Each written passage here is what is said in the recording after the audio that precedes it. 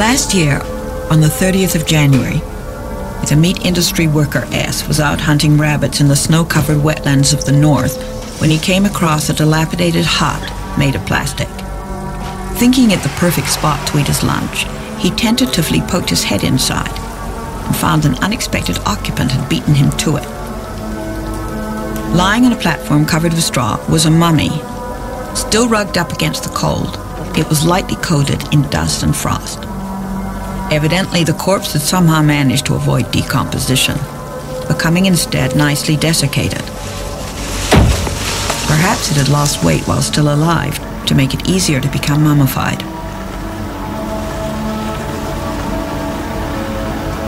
Lodged between the corpse's legs was a notebook.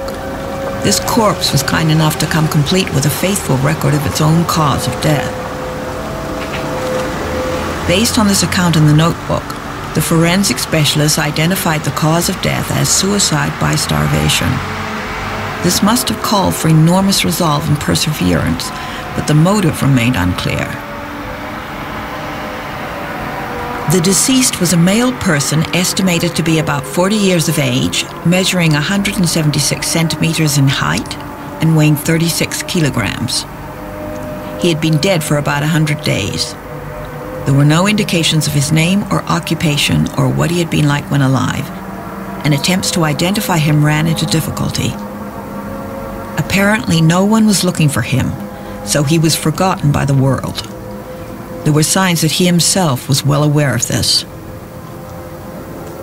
Here is the complete text of his death report.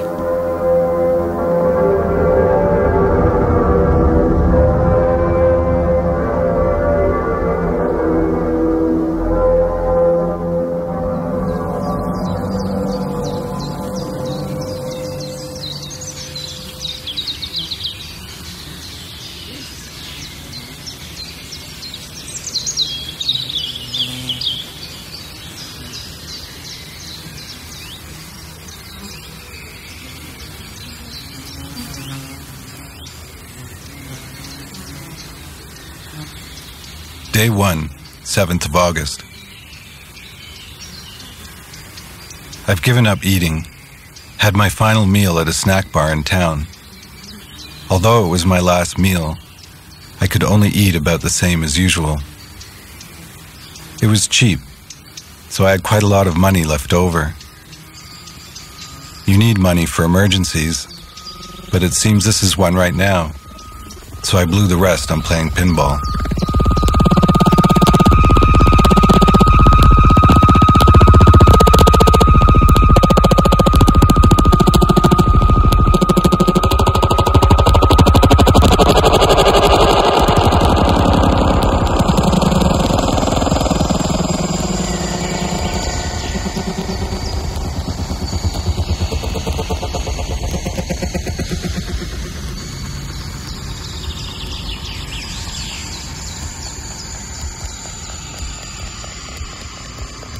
Everything I needed for my suicide was in my backpack, but I dropped in at a supermarket to buy various things just in case. Candles, batteries for the radio, a hose, a funnel, stomach medicine, eau de cologne, shaving things, a mirror, and so on. The spot I've chosen for carrying out my plan uninterrupted is the wetlands up here in the north. It's not that I have any particular ties or connections with this region. It's just that when I was a student, I came here once and thought it would be a good place to die.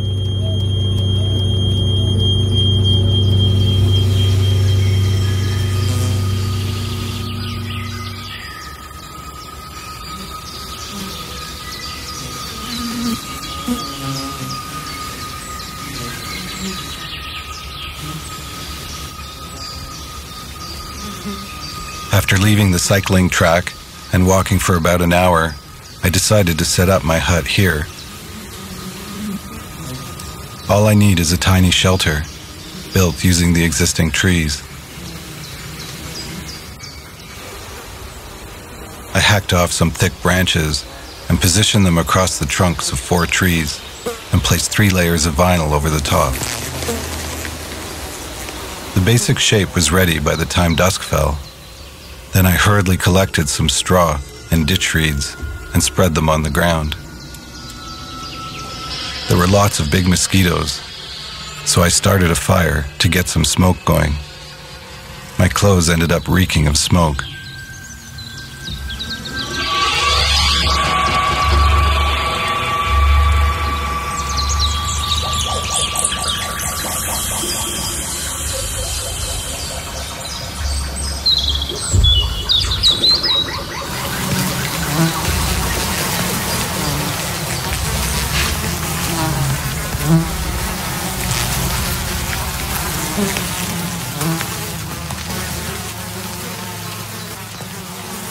Day 2, 8th of August.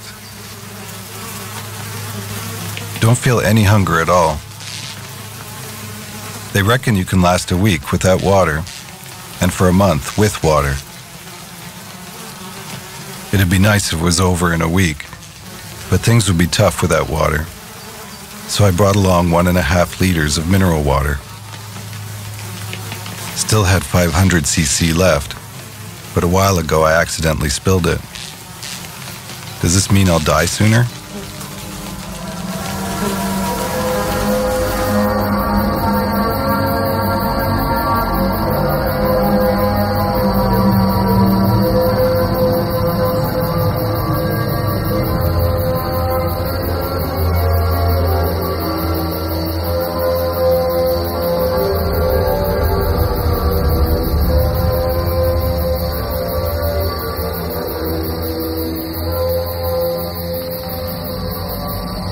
Day 3, 9th of August. No symptoms out of the ordinary. The floor is dampish with just a layer of straw, so I put some branches together to make a simple bed. While I was at it, I knocked together a shelf from my books and bits and pieces, dug a ditch around the hut for drainage. Worked hard.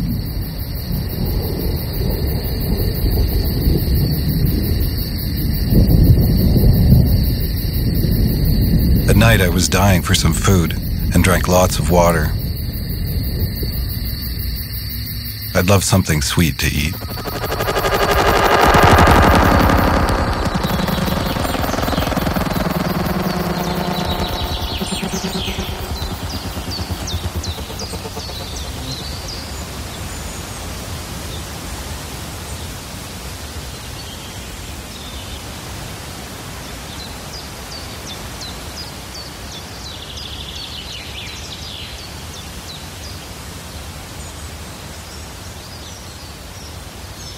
Day 4, 10th of August.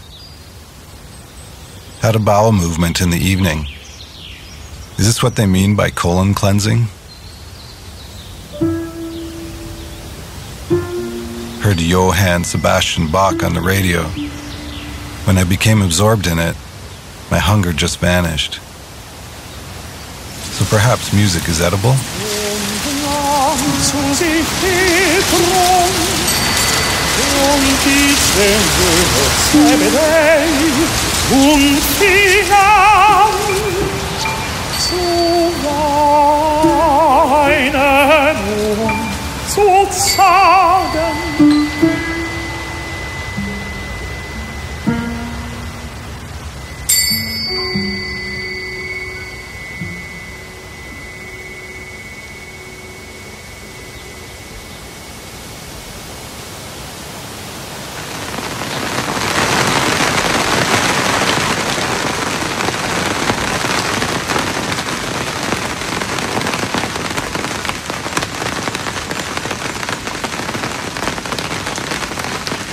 Day 5, 11th of August.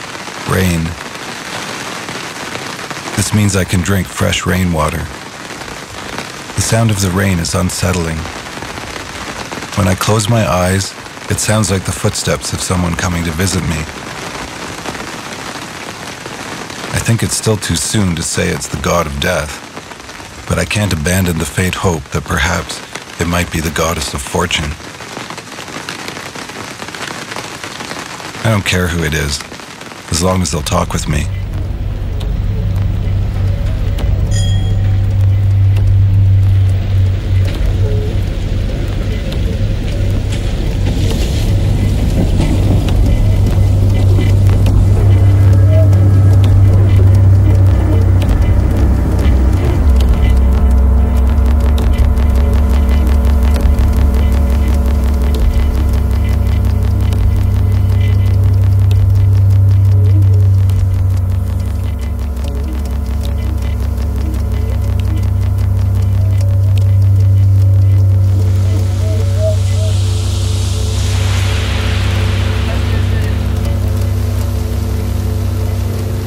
Day 6, 12th of August.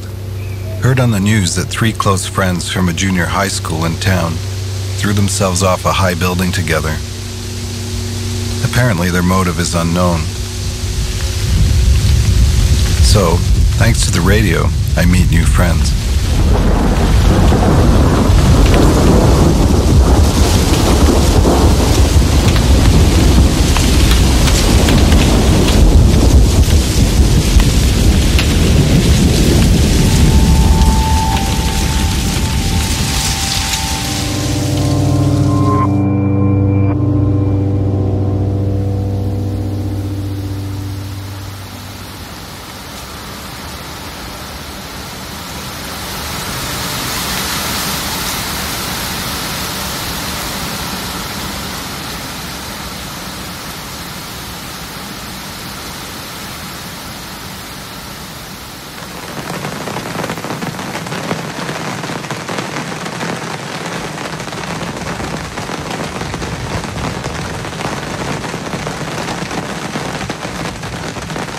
Day 7, 13th of August. The heavens have ordered me not to die just yet. I used bent twigs to keep some plastic bags open and collected drinking water by hanging them up where the rain was getting in or streaming down off the roof. When it rains, it sounds like I'm inside a drum. I can't even hear the radio. Once it finds up, I'm going to put some straw on the roof.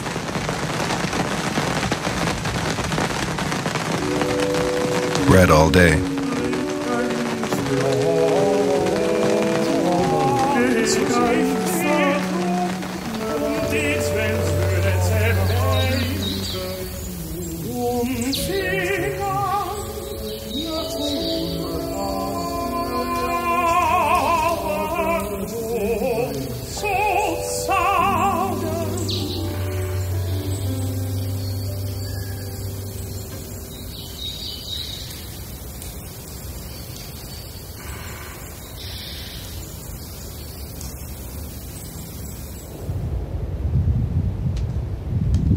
Day 8, 14th of August. Had a bowel movement. I guess my intestines must be empty by now. In the evening, I had a headache and stomach cramps. Felt a bit better when I listened to Bach.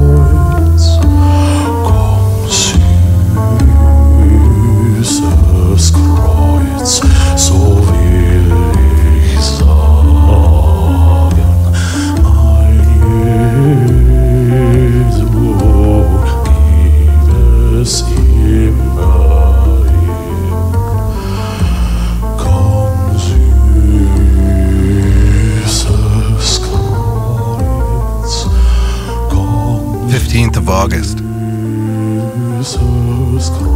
In a dream, I saw all my past girlfriends around me, folk dancing in the nude. In the midst of their circle, I was pounding a stake into the ground.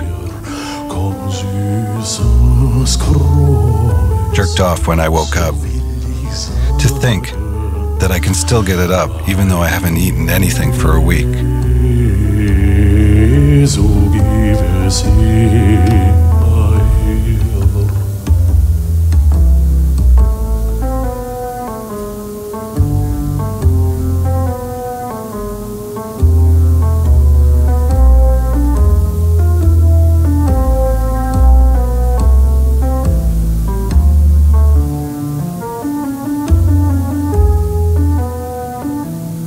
Of August. Time is distorted, not moving. If I keep looking at my watch, the seconds feel like minutes. I wish I had a watch that would make time pass more quickly.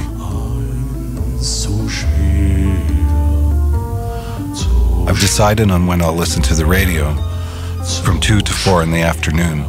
There's an FM program of classical music on then. The female announcer has a bell-like voice. She's the only person I have anything to do with. Even without eating a thing, you can still fall in love.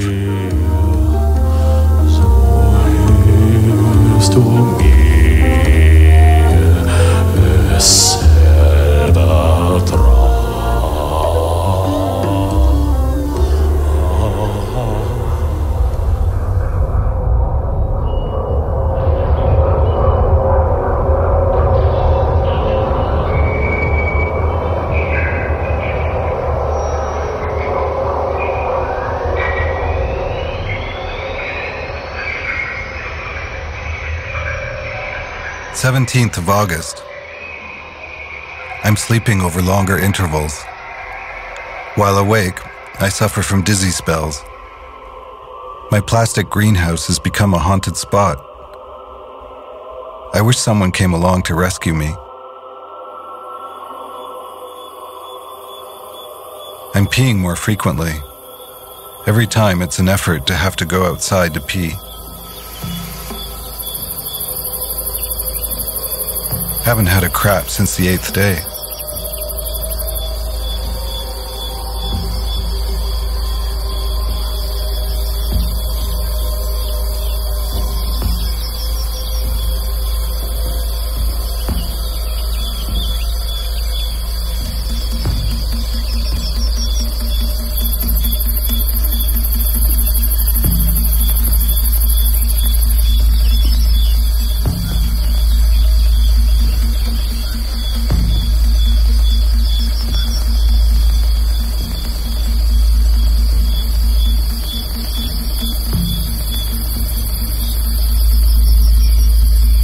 Of August.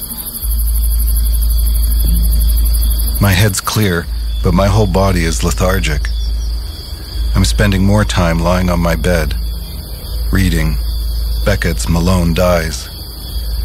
I can totally relate to it.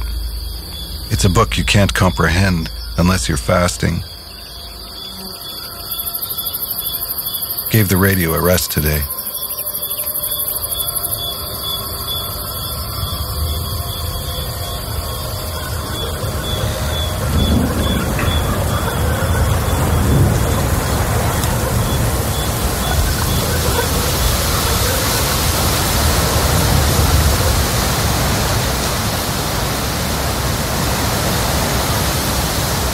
Day 13, 19th of August. I've lost quite a lot of weight, and my face looks like a dead person's. Slight improvement when I shaved. I'm hanging on to life by eating away my own flesh.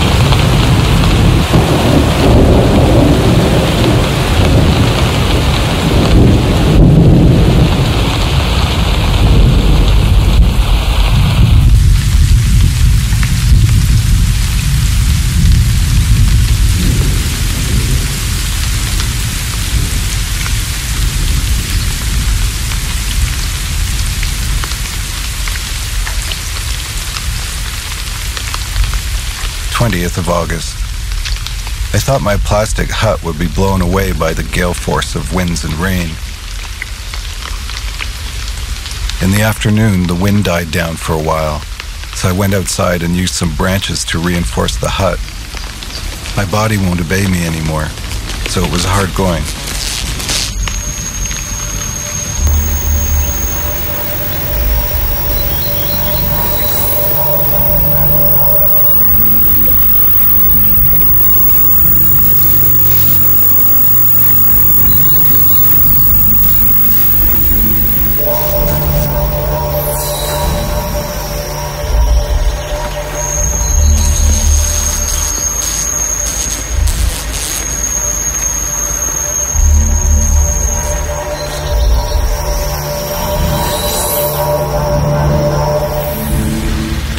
Of August.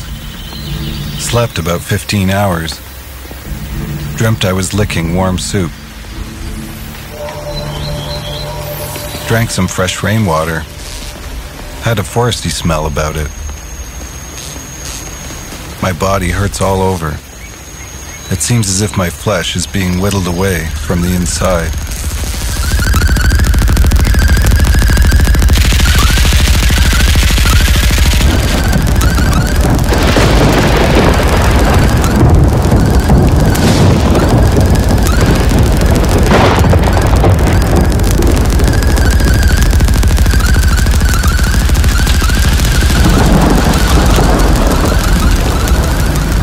Day 16, 22nd of August.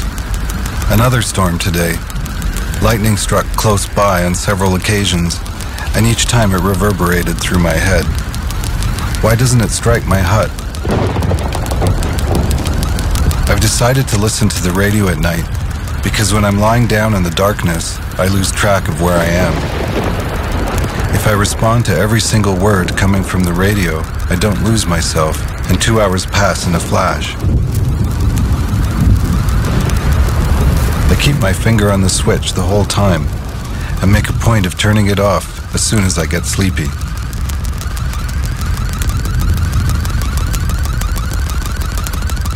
Sometimes what they're carrying on about seems so ridiculous that I feel as if I'm already over there in the next world, listening to the broadcasts of this world.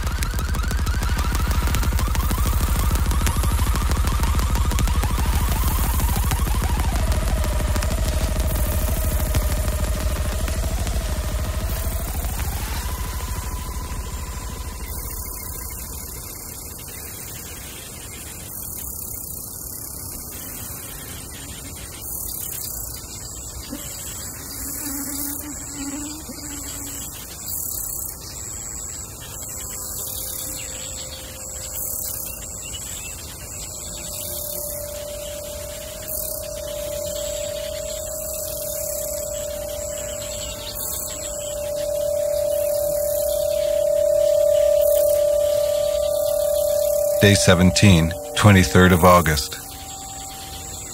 There was some blood in my urine. When I was at high school, I was absolutely bushed when we went on a training camp for our handball club, and I had bloody urine then, but that was the last time.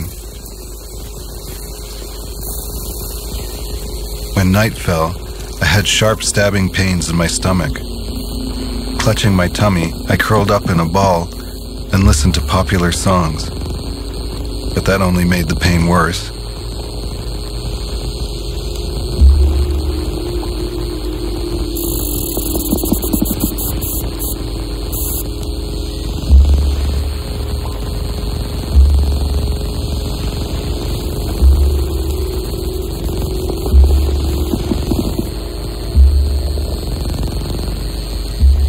"24th of August. All the fat on my sides and back has completely disappeared. My face looks like that of a boxer who's been dieting, but my eyes glitter intensely. If anyone saw me now, they'd probably run away in fear.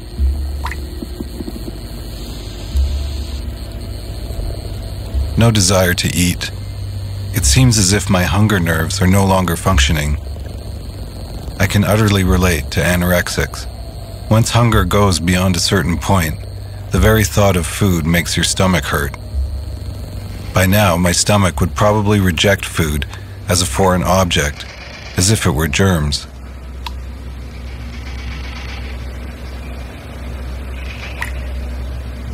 Tonight is a bright moonlit night. I'd like to die on a night like this, but I'd rather die in the daytime. They say life goes out on the ebb tide, around midnight or noon. I'd like to die in the light.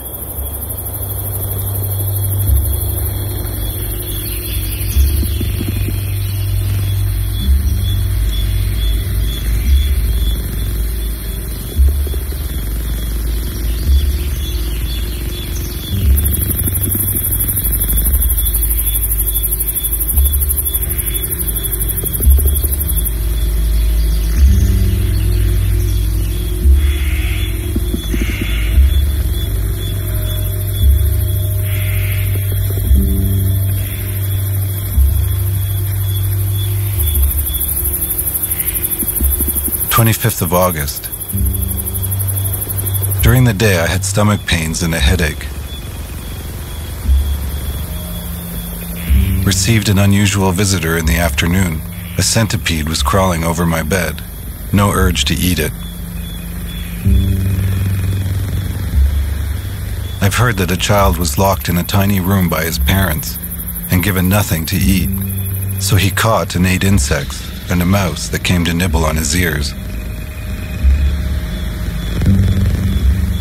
Adults who abuse children should be sentenced to a fast.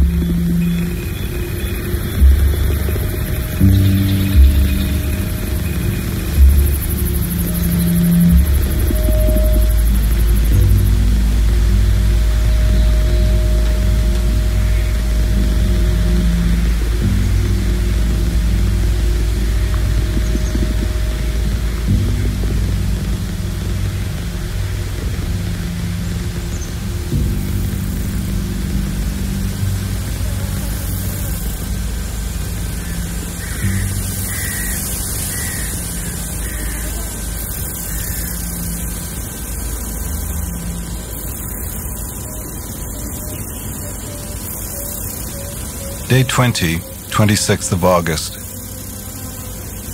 Felt like vomiting, even though there's nothing left to bring up. Reverted to my normal stomach pains from about noon. There's still time. If I retrace the path I took to get here, I could return to life. I'd be bound to meet someone if I walked for just an hour. I'd have no feeling of shame. Fasting's no crime. In a week, I'd be back to my old weight of 75 kilos, and no doubt I'd live for another 20 or 30 years. Rather, I would be forced to live. Just like in the past, still with no involvement in this world. Since this world is not suited for me to carry on living, I've given notice to the other world that I'm moving there. It's too late to change my mind. Nor do I feel any particular attachment to this world. It was with suicide in mind that I made my preparations to fast. I believed I could reverse the insignificance of my life by the manner of my death. I have already given notice of my death, but I think it will be a while yet before my turn comes around. I stopped eating on the 7th of August. So I reckon I'm about exactly halfway between life and death. Is that why I've begun to have doubts? I'm exactly half dead. No doubt that's why I'm having headaches and stomach pains. Let's hope the pain starts to lessen from tomorrow on.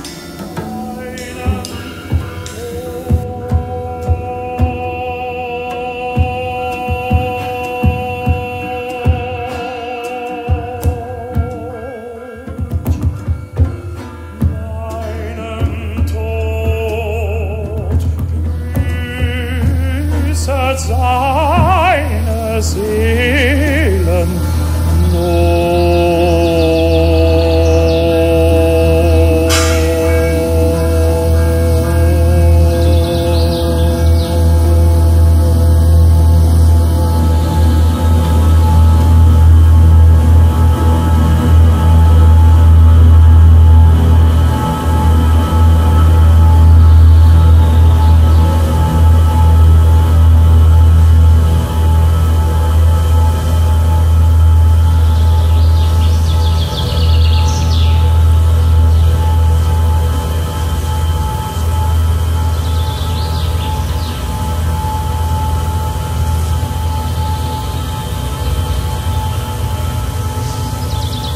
27th of August.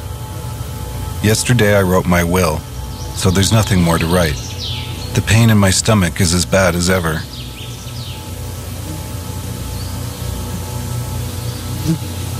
My bed straw has gotten damp, so I put it out in the sun to dry. The slightest movement makes it difficult to breathe, and my palpitations get worse. I'm not sweating a drop, and nor is my body giving off any oils. My metabolism seems to have stopped functioning long ago.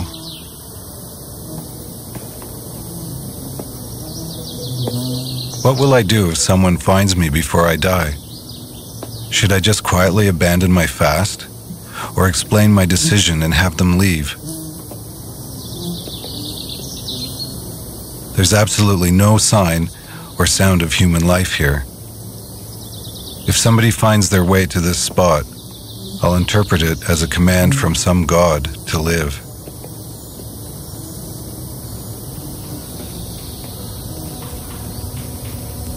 In the evening, I could hear the sound of insects.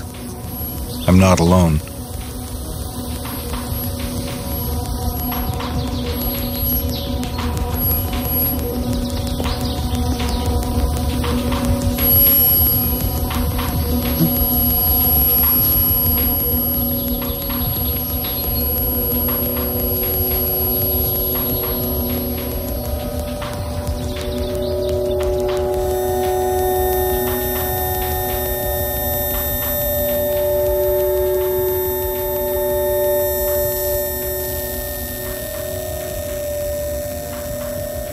"28th of August.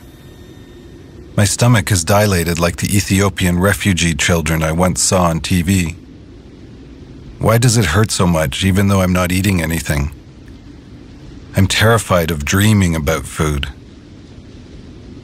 I was woken by a dream in which I was stealing food over the shoulder of somebody eating spaghetti, and my stomach has been hurting ever since. No doubt just the mere thought of food sets my stomach in motion as a reflex, which is why I end up in pain.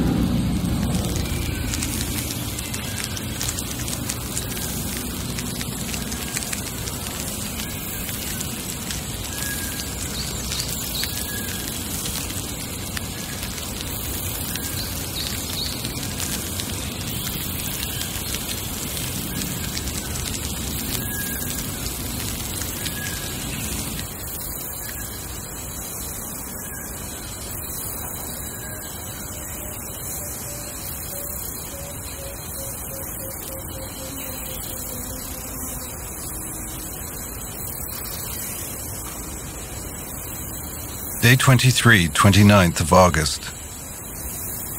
Couldn't bear the pain any longer, so I took some stomach medicine.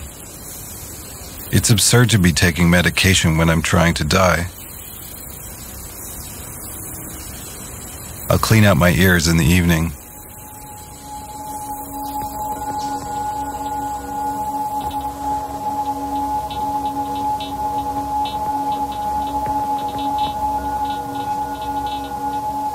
Day 24, 30th of August. The water tastes awful. Is water poisoning the cause of my stomach pains? I'm freezing even though it's summer. I'm wearing a jumper, but I'm still shivering. My mind is the only thing that's clear.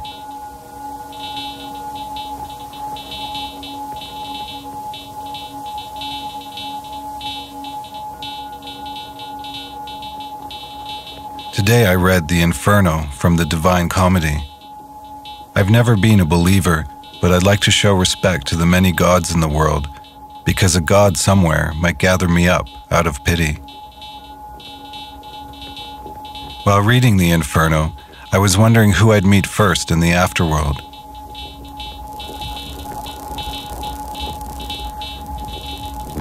Turned on the radio when I got sick of reading, to be greeted by a delightful female voice asking, "Did you have another fulfilling day today?" If only a woman like that would be on the reception desk at the entrance to the land of the dead.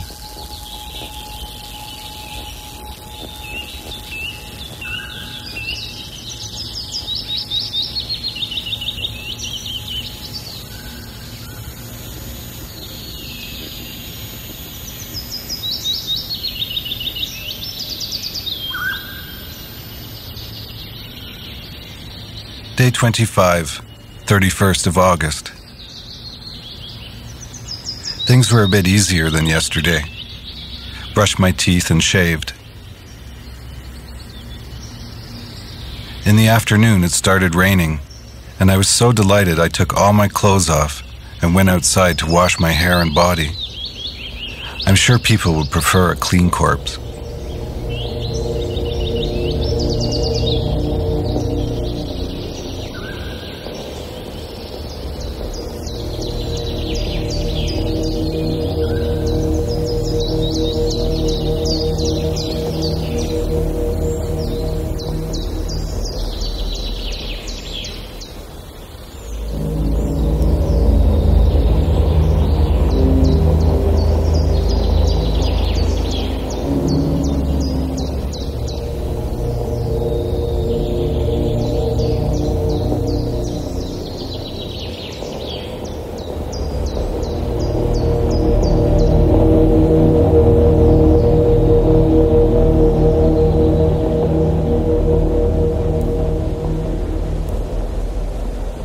Day 26, 1st of September. My arms and legs are down to half their normal thickness, and my face is so tiny it could fit in the palm of a hand. There's just a covering of skin over my skull. Guess my weight is also down to about 2/3, yet my body feels heavy.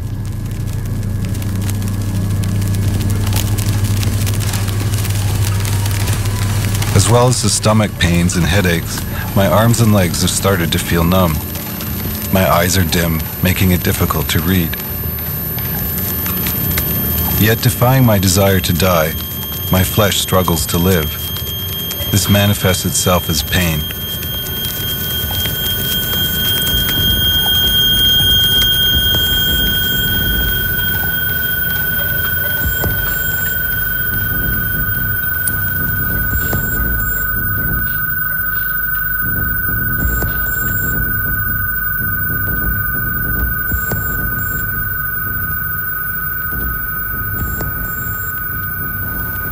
Second of September. A mosquito stung me in the neck. Any mosquito that would suck the blood of such a bloodless person as me must be pretty hungry. I even feel a strange affection for it. My neck itches, but I murmured, "May God protect you," to the mosquito that sucked my blood. It seems I've become kind-hearted.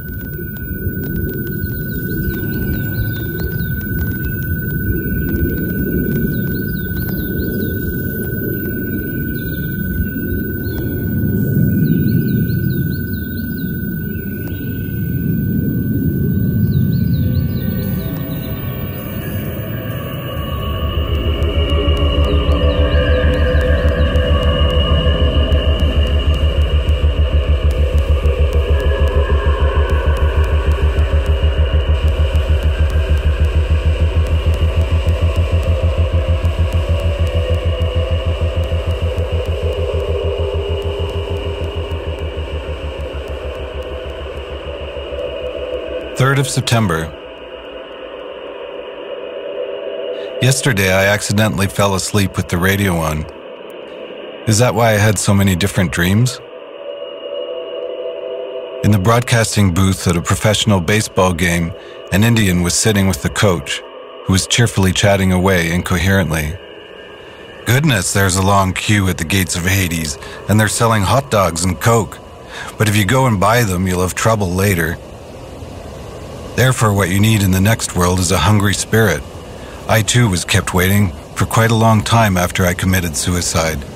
And now, how can I put it? Dying takes guts too, doesn't it? I felt enormously cheered by his words.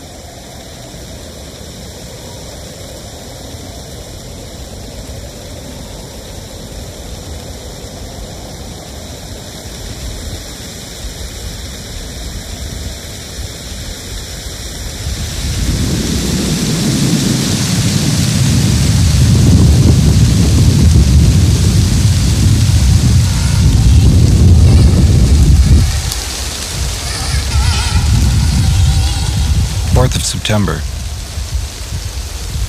It's cold. I wrapped myself up in a blanket all day. Blood doesn't seem to be getting to the tips of my arms and legs.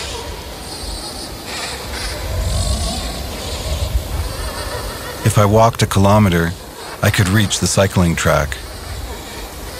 Yet even knowing that this could be my last chance to get help, I didn't change my mind. I'd hate to die on the road. I feel better when I think that the only course is for me to die. I can lie here. I can move my upper body pretty freely, though my lower half is weak. For a ridiculous moment, I thought it was because I don't get enough exercise.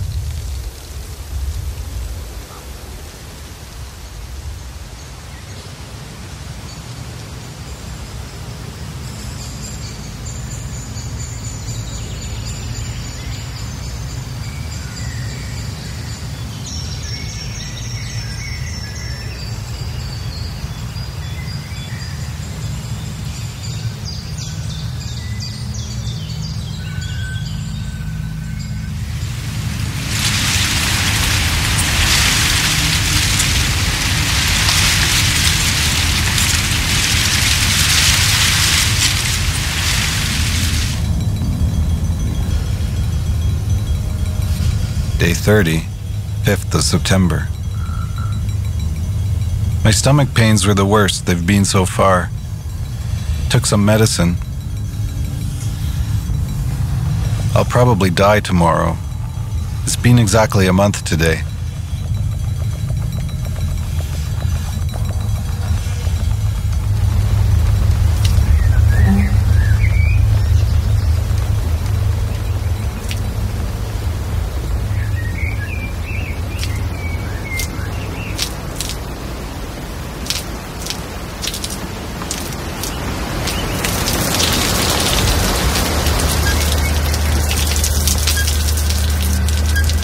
Sixth of September. I feel pain, so I'm alive.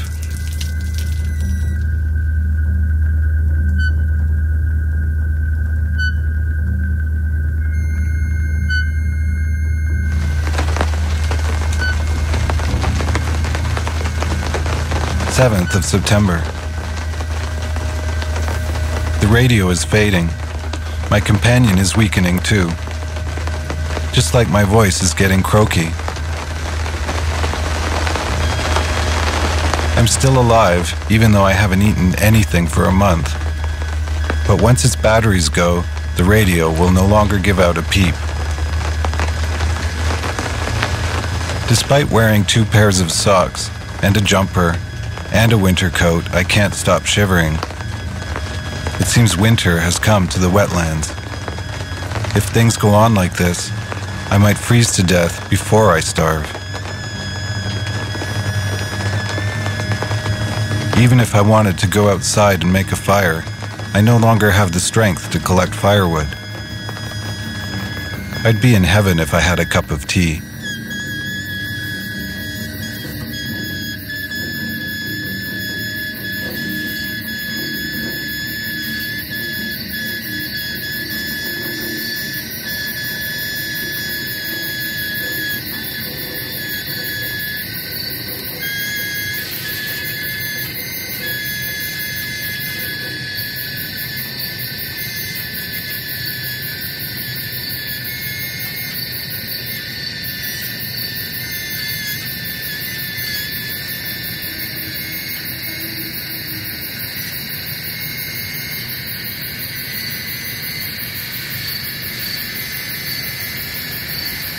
8th of September.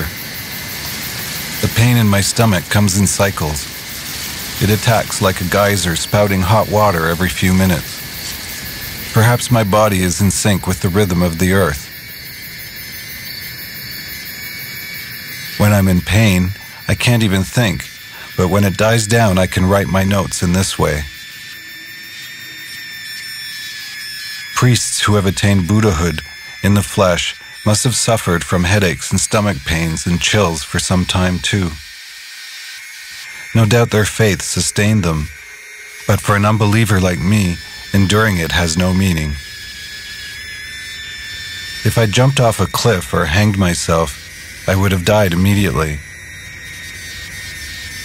But instead, I'm deliberately trying to experience every nuance of suffering for over a month before I die. I can't say it's ludicrous and stop now. Even if I wanted to jump off a cliff, I don't have the strength to make it to the edge.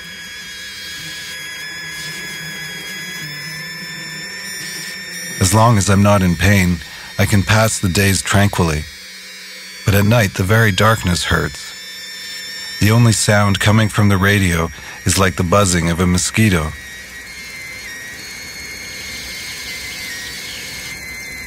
There are 3 candles left. I'm keeping them for a night I can't sleep.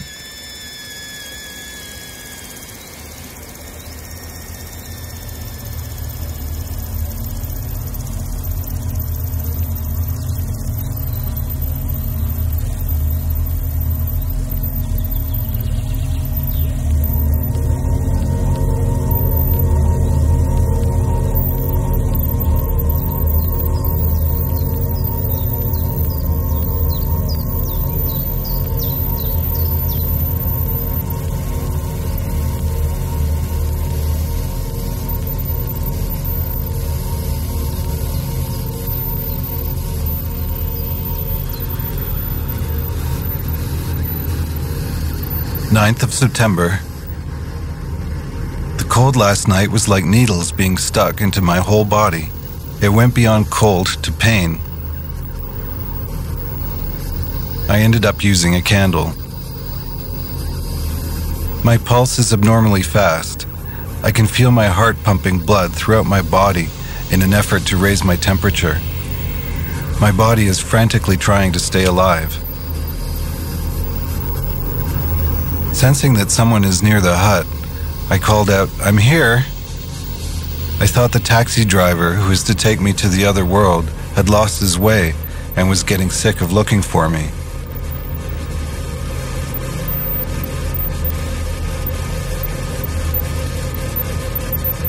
I can't make it to the river Styx on foot. My legs won't obey me anymore. Although I'm fasting because I wanted to observe the process of my own death, it's boring just thinking about death all day long. But while idly listening to the birds twittering, the thought came into my mind that I was already dead at the point when I started fasting, and that made me feel a lot easier. Death is just the remaining few percent.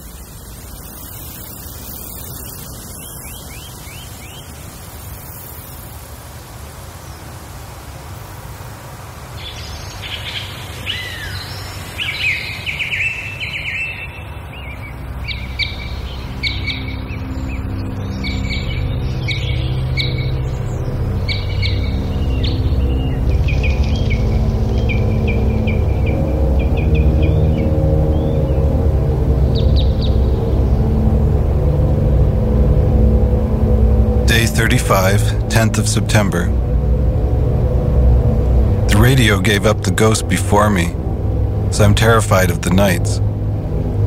I disappear in the pitch darkness. If I stretch out my arms or poke out my tongue or blink, I'm not there. Perhaps someone else is there instead of me. When I wake in the night, I think this here is the other world. In the darkness, there are no subjects, no verbs, no adjectives, nor any present, past, or future tenses. Just thoughts going round and round in my head, always half-formed and with no beginning and no end. It's just that I have to be thinking something to alleviate, even slightly, the uneasy feeling that I'm not here. If I stop thinking, I lose my presence of mind and call out in fear. When the darkness starts to lighten from my feet up, for a moment I can forget death. Light is a medicine, the dark a poison. But my joy in greeting the morning is short-lived. And then the suffering of being alive, that stabbing pain, is imposed on me in return for not having died. I read somewhere that spies always carry potassium cyanide with them. In an emergency, they're prepared to swallow this so as not to be held accountable. But that means they end up dying at someone else's convenience. At least at the time of death, we should be able to die for our own self.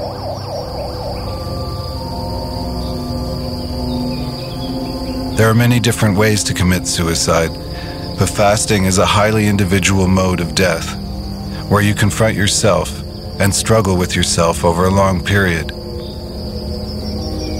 This manner of dying is truly not worthwhile, but I'm proud of having endured this suffering for as long as 35 days. I've done something that nobody would want to imitate.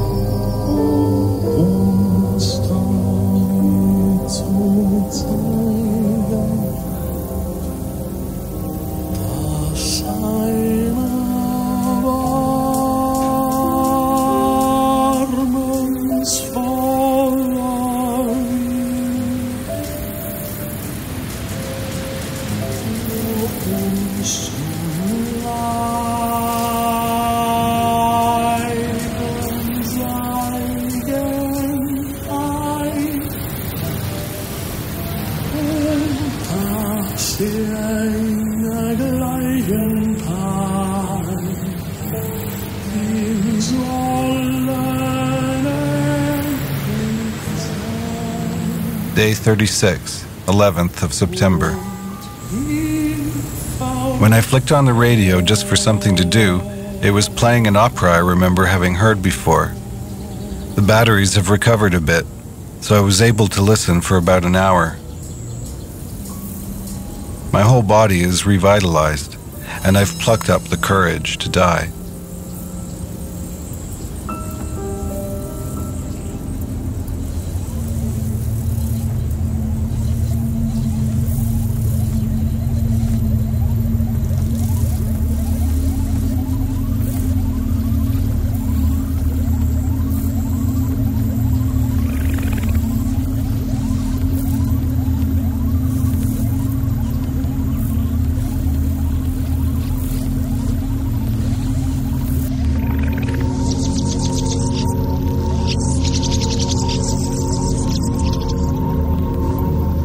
Twelfth of September. It's raining on and off. Apparently, pigeons perceive the world in two different dimensions. A world with water and a world without water. Human beings can create diverse worlds in their minds. Even while still alive, we can conceive of a world after death. But sometimes this ability is annoying. All I want now is simply to die, without thinking anything.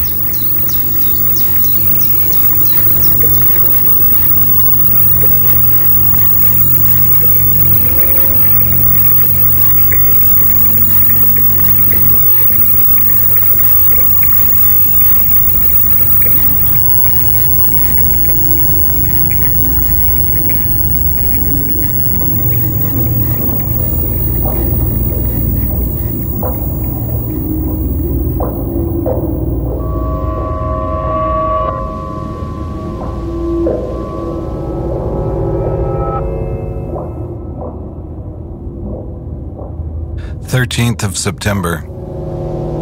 My batteries haven't run out yet. My breathing is a little uneven. I can feel death so close that I could touch it if I stretched out my hand. The dull pain in my anus and knees and back has gotten worse. I guess the soul requires enormous energy to leave the body. The soul eats the flesh, storing up energy. Before long, it should be able to depart my body. We're entering the countdown.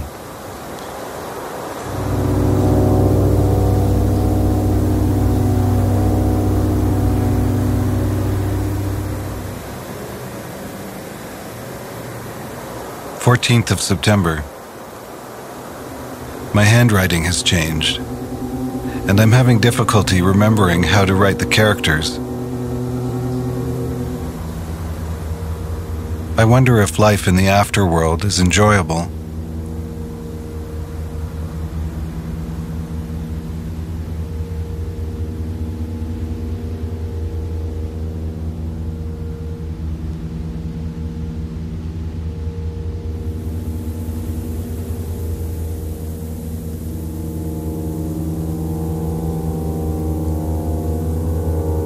Day 40, 15th of September. Today is the day I'm scheduled to die. I can't stand up anymore.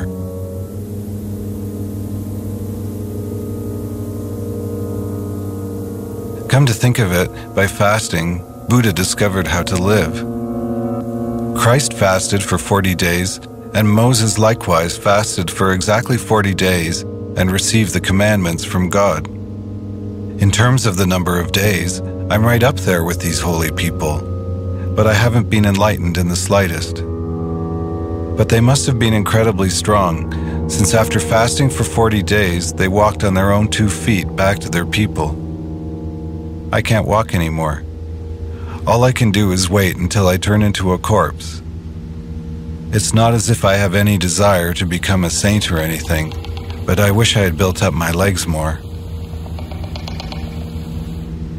Anticipating that I would eventually become bedridden, I'd prepared a specially designed toilet. Under the bed, I placed a largish funnel with a lid and connected a hose up to it. And it's set up so as to drain into the ditch I've dug around the hut. My penis is shriveled up and is a pitiful sight. I can only shake out a few drops of urine.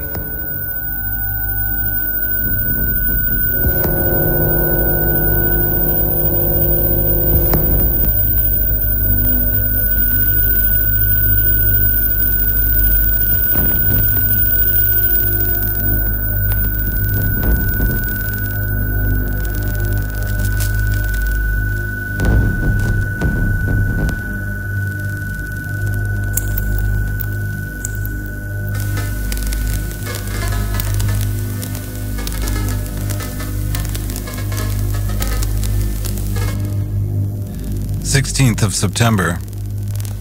Last night I lit a candle and paid tribute to the holy men who had endured a 40-day fast. Physically I was in pain, but mentally I felt great. I sensed these saints close to me, and Christ and Buddha both seemed my friends.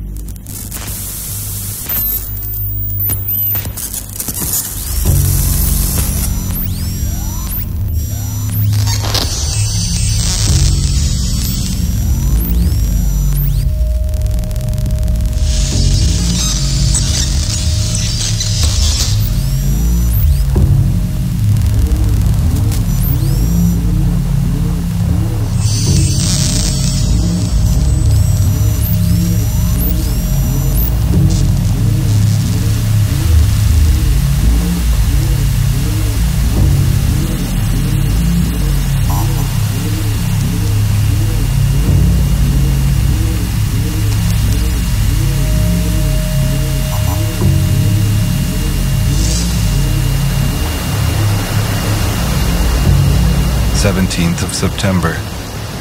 The legs soon give in, but my mind works well, even without any nutrition. Perhaps it doesn't consume much power. Dreamt lots of dreams during the day.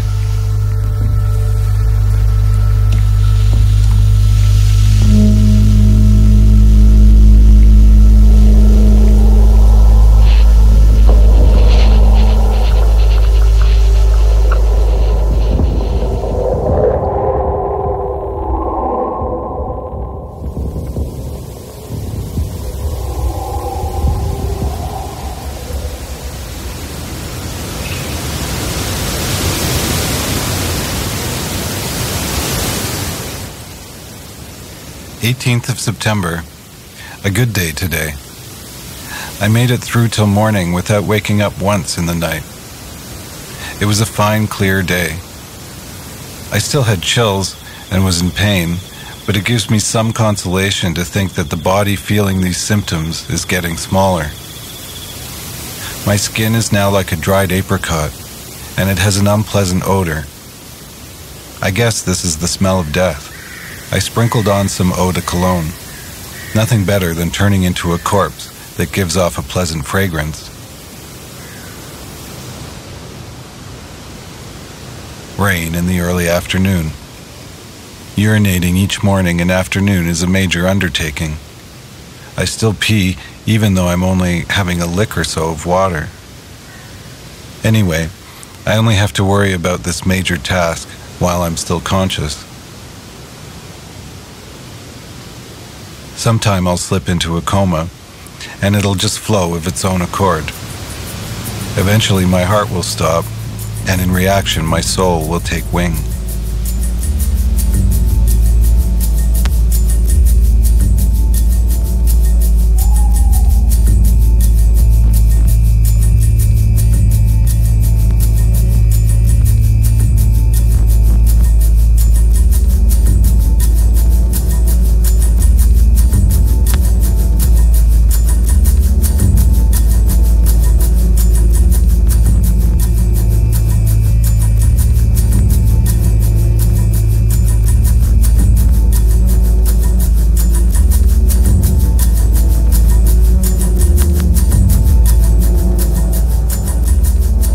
Of September.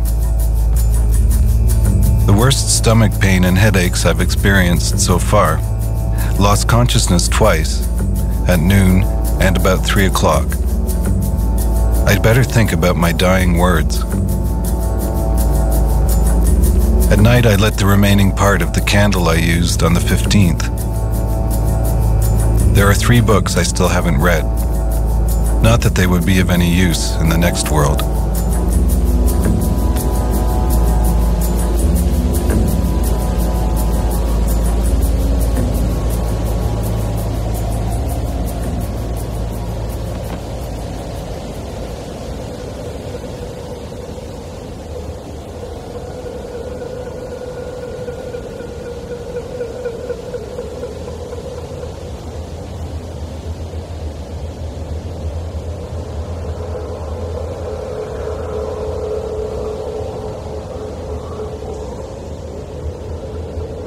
Day 45, 20th of September.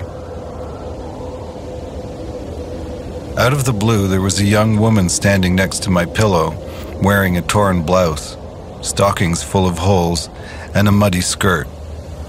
Nothing surprises me now. Thinking she had come from the world of the dead to fetch me, I stretched out my hand and said, "Take me where you will." "There's nowhere to go," she answered carelessly. "You've come from the afterworld, right?" "I haven't been there yet."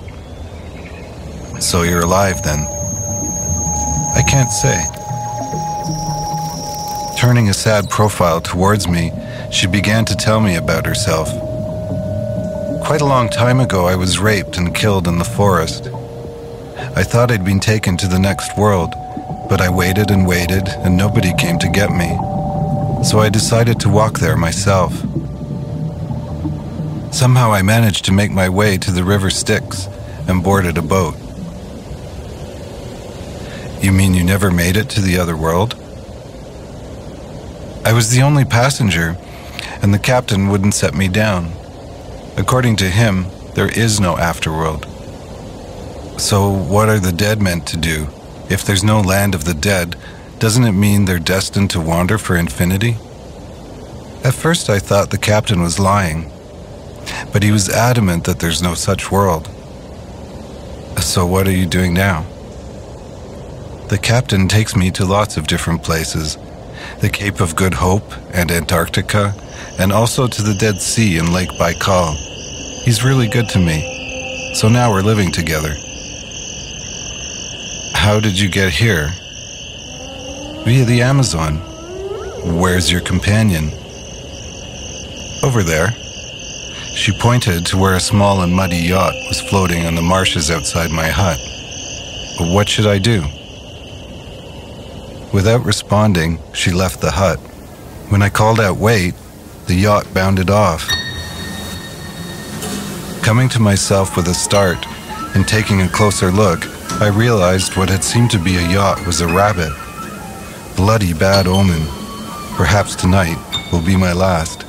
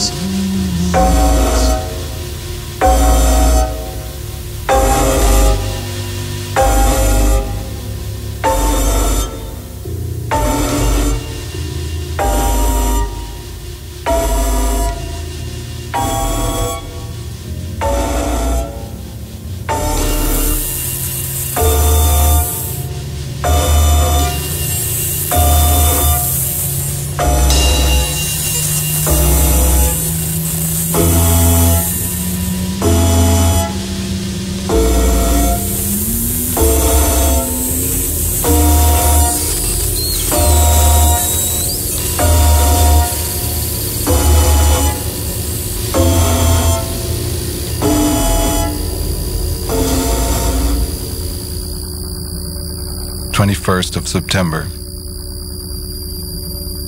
I'm alive. What shall I do if there really is no afterworld?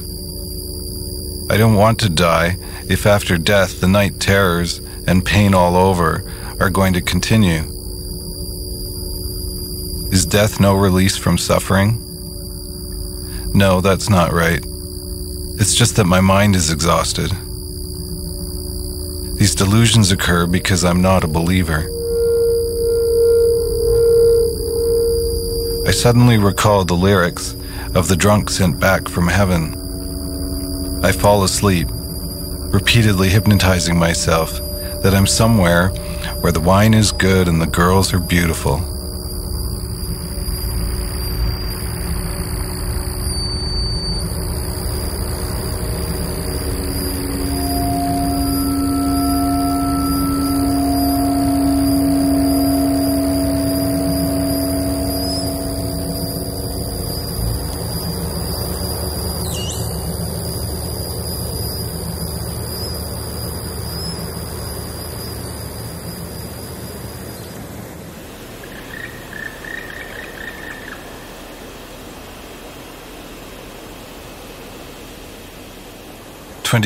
of September.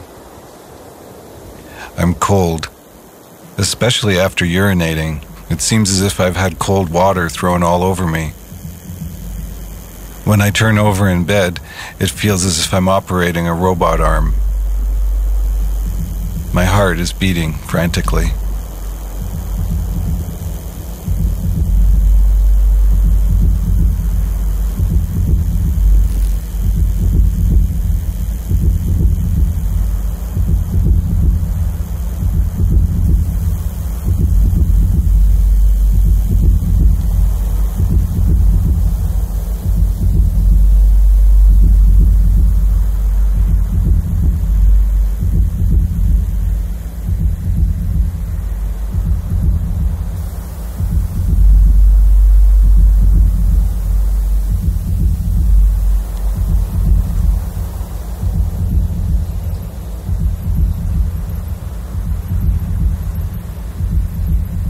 23rd of September.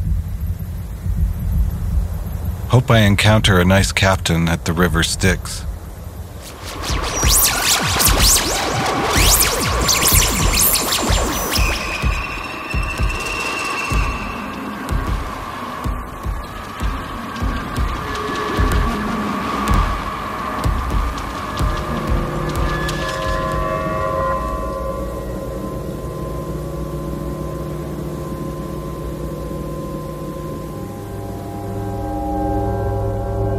24th of September.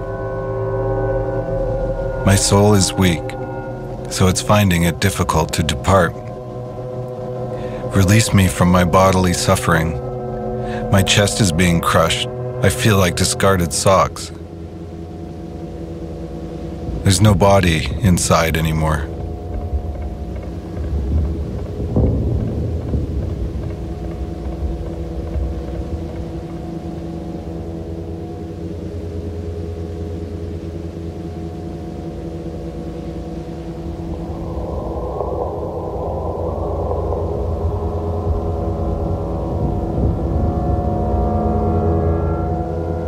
Day 50, 25th of September. Where's the terminus of the city loop line? I've already been round dozens of times. This pain train stops at every single station. I want to hurry up and reach the depot.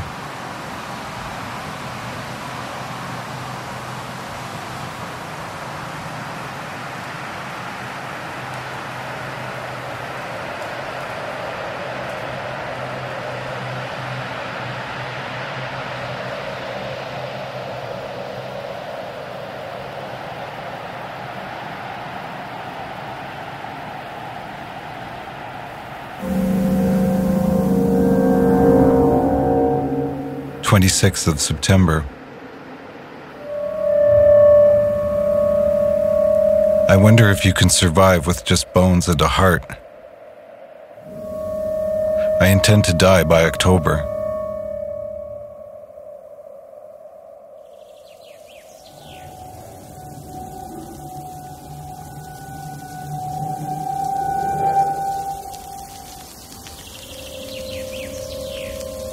The 27th of September. I have to write a letter to the immigration officials in the other world. My soul will be arriving in 2 or 3 days. Please duly accept it.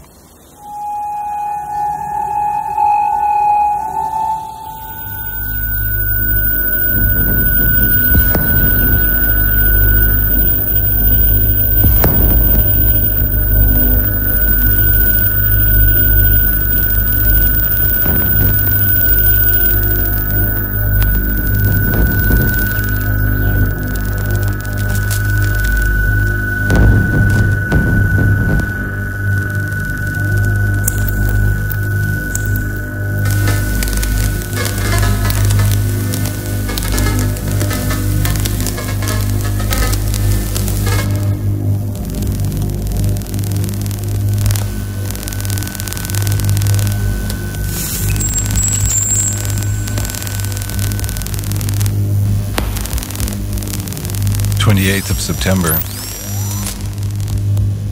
I'm fed up with this. Goodbye.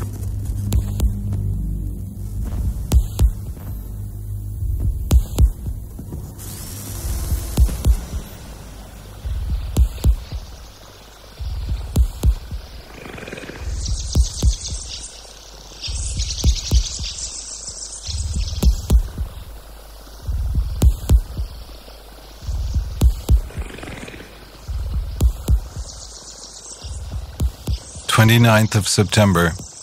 The king or superintendent or manager of the afterworld is not there anymore. Has that world turned into a desert? Even souls would get bored in a desert, so I want to get on the boat.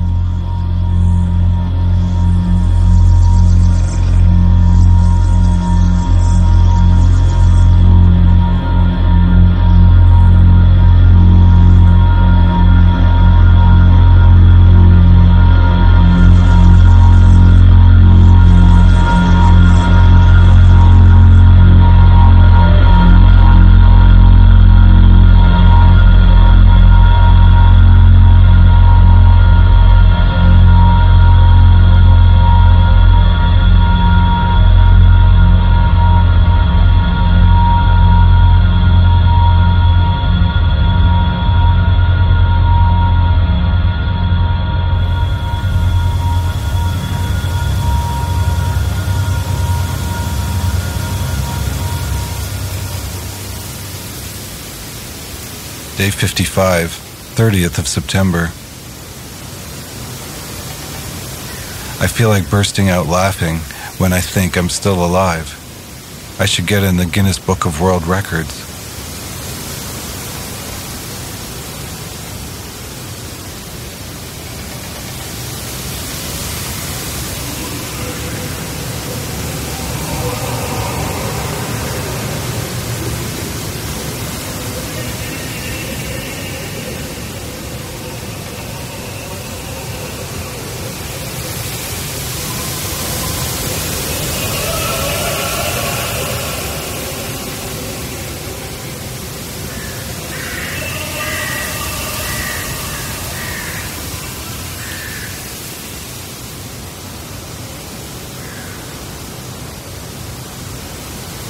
Day 56, 1st of October. Feel nauseous.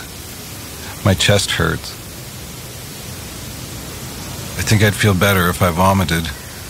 No doubt I'd vomit up my soul.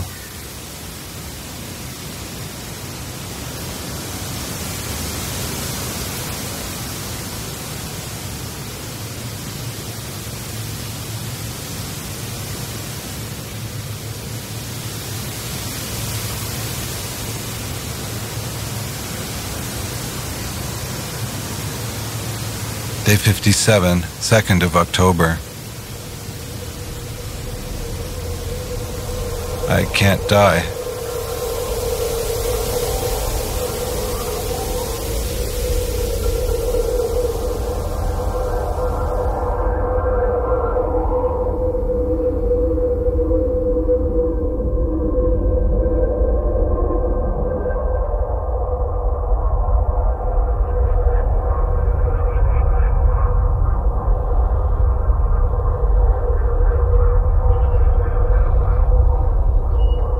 Of October.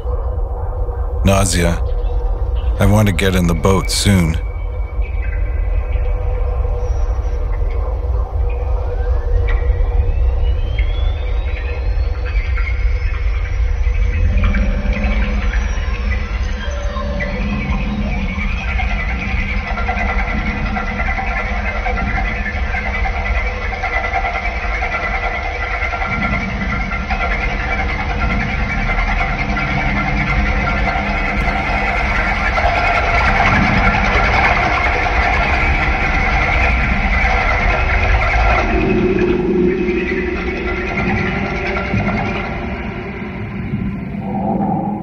Of October.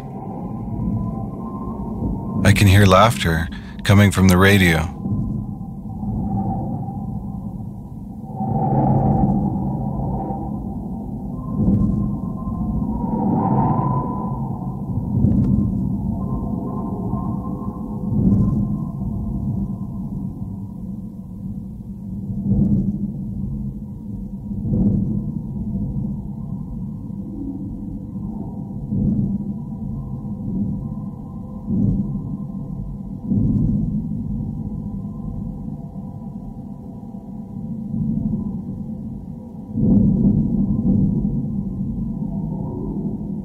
Day 60, 5th of October.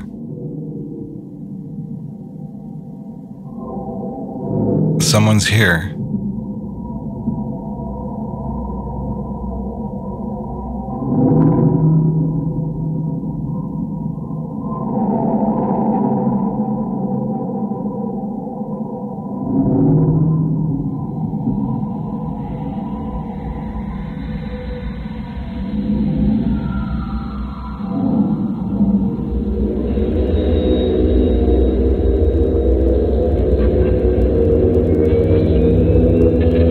Day 61, 6th of October. There are lots of people. The river is flowing towards me.